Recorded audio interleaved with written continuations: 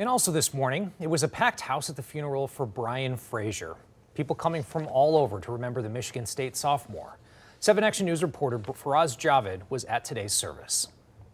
Hundreds of people showed up today to honor the life of Brian Anthony Fraser as his funeral mass took place at St. Paul on the Lake Catholic Church. I've not seen it this packed perhaps ever. Father Tom Slowinski says the turnout was unprecedented.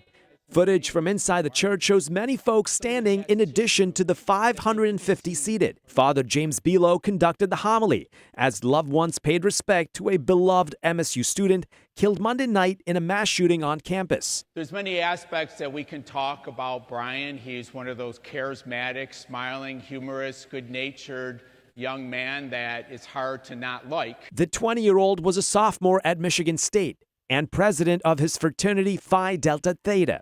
He grew up in Grosse Pointe Park and graduated from Grosse Pointe South High School. Father Tom tells me Brian was a good Catholic boy. That smile just was so contagious. It just, I think, lifted everyone's spirit. He was that light that shone in so many people's lives. A life lost is tragic to begin with, but someone so young and someone who had such a big impact within the community. Yeah, it's just tragic for so many reasons. Brian was a leader in academics and sports. He played hockey, basketball, and even golf with his dad. Over 6 feet tall, Brian was also a head lifeguard at Country Club Detroit, where he mentored several aspiring lifeguards and swimmers. What's more, Brian was also an organ donor. Brian, thank you.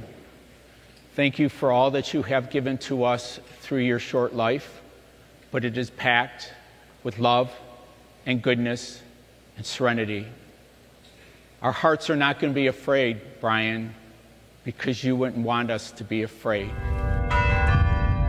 If you knew him, think of how he touched your life. If you didn't know him, take what you've seen here by way of care and compassion, sympathy, but above all, empathy, and be an extension of that, and give this terrible event meaning and resolve. Reporting from Grosse Pointe Farms, I'm WXYZ-TV, 7 Action News.